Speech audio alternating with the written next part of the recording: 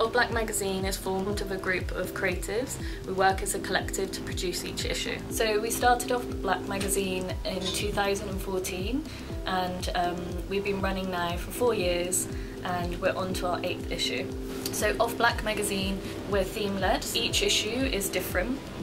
We work with the different sizes, papers and different printing each time, so we create a unique product. For this issue we were looking at the ideas of things that have been lost. So design-wise we were looking at the idea of the phone book, something that's very nostalgic and a thing of the past that used to be used and isn't used so much anymore. This issue we wanted to make more of an environmental saving and look about how we are producing the magazine and looking to be more sustainable. So we're looking at different papers and what our options were to make something really beautiful, but also looking at our environmental footprint. By using Cyclus, we were able to find out the exact environmental savings that we made in the issue, and we were able to print it and be proud of what we were saving and what difference we were making. We've been working with Paul at FEE Berman for 7 issues, looking at different paper stocks.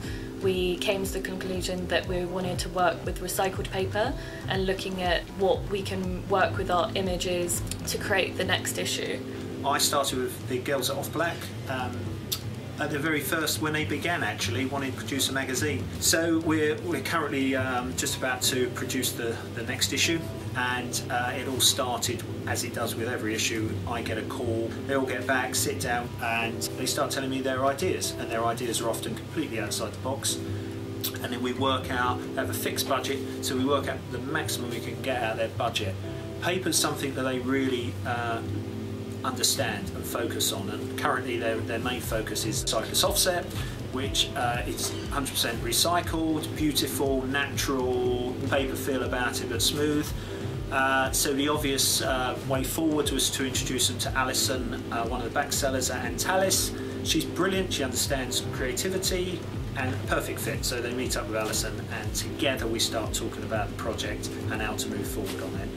People and the creatives tend to focus on Cyclus Offset when it comes to sustainability, 100% recycled. The other good thing on this particular project is being on an Indigo digital press, 12,000, every sheet's a good sheet. We can run 1 book as proofing, there's no waste, and the machine itself is incredibly environmentally friendly.